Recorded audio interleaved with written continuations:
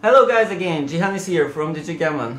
In the previous video we just did the initial setup of Digitimer, and now we are going to do a three-pointer which is going to be very fast, comprised of a few moves, 5-6 moves or something. Okay, total time 18 minutes is a little too much, right? So let's put it 6 and we press start the match. Okay, so the very first thing when you start the match, when you roll the dice, one to each side, my opponent rolled 4, so it's lower than 5. He or she needs to press the clock first, not me. So they press the clock and afterwards I make my move, 5-4. I know this opening and I finish my move, and my opponent just picks the dice and they roll 6-1 and then finish their move, and I got the dice, and let's say that I think this is a perfect situation to double, which is of course, right? And you press that double button.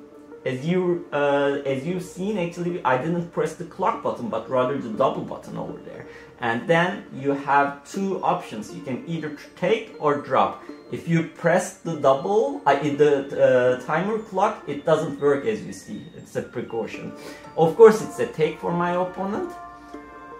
You take your cube, press take, you see the cube symbol over here, its state is 2, and afterwards it's my turn and I roll the dice and it's 6-1. I'm going to play 6-1 like this, and now let's say my opponent wants to double because their also position is pretty alright, and put 4 cube over here, press this one, double, I take,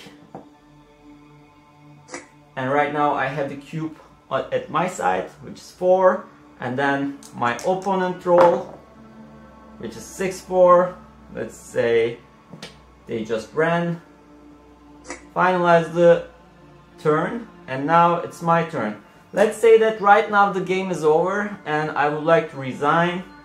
You press pause and you have this menu screen over here. You can always pause, it's not a problem, where you can update the scores, but as there's a resign function, it does everything automatically. Whenever you drop the cube or whenever you resign, it just automatically calculates the score. So unless you make a mistake over here, don't touch those.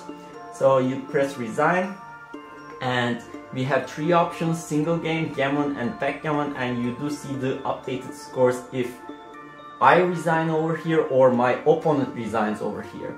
So I will resign, so the score will be updated to 0-4. As 4 is bigger than our match length, which is 3, now we have the button over there, save match button. So I press save match. Do you want to end the match and save your video file? Yes! I press save match. It didn't even take 1 second. And right now we have our zip file. Zeki Jihan 2023 blah blah 2248.zip under videos folders. In the next video we will transcribe it. See you in the next video. Bye bye.